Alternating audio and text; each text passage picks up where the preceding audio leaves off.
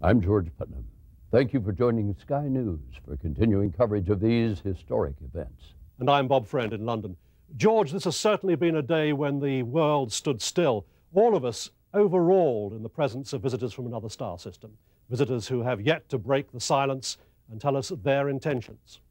Showing a good neighbourly spirit, world leaders have just given the green light to Operation Welcome Wagon. Science correspondent Monica Soloway is standing by at Andrews Air Force Base in Washington with the details.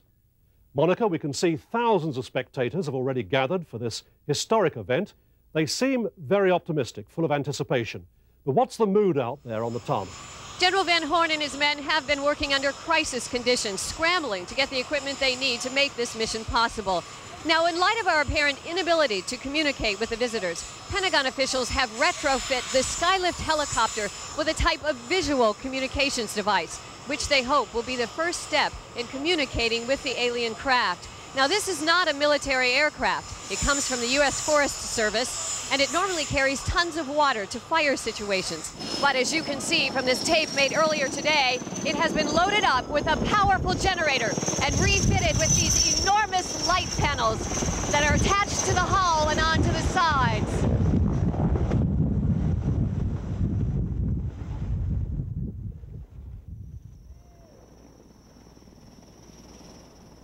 Monica, what are those other helicopters? Well, those escorts are called Hueys, Bob, and Andrews maintains a couple of them for training missions, but they don't normally see active duty anymore.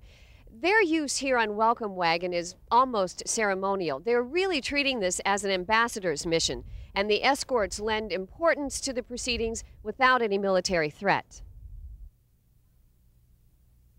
You are watching live coverage of Operation Welcome Wagon, the first physical attempt at communicating with the alien visitors. That faint buzzing you hear is from Andrews Flight Operations Channel. George, that's right. Now, normally these channels are encrypted and scrambled, but President Whitmore has granted unrestricted access to media outlets all over the world. After all, this is hardly a domestic issue. Any moment now, we should hear the voice of Pilot Commander Al Reeves announcing that he is in position to begin his approach. Now, we don't know the names of the other crew members, all regular staff here at Andrews. The only person on board Skylift whose name we do know is that of Bill Fay, and he is from the SETI Institute.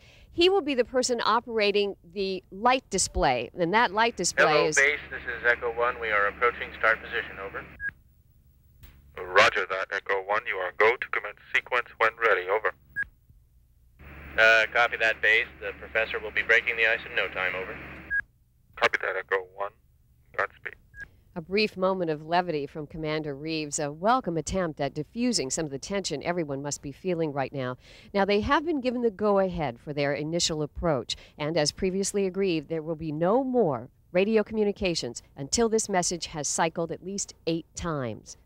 Now, it's a little hard to see here from the ground, but this night vision view is showing us the mission in progress. Any second now, you should see the Skylift helicopter turn on. There they are, 64 powerful lights on either side of the Skylift helicopter have just begun to flash humanity's first visual message to our visitors.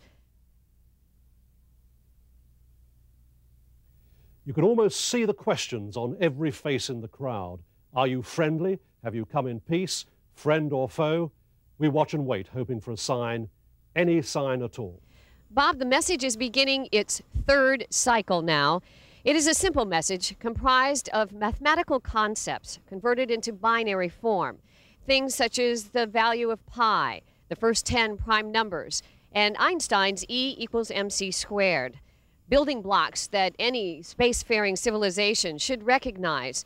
The fate of our world could hang on this universal language of mathematics. Why binary, Monica?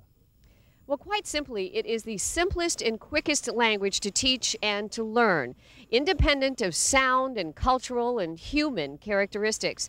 Think of it as sort of an Esperanto for the galaxy, if you will.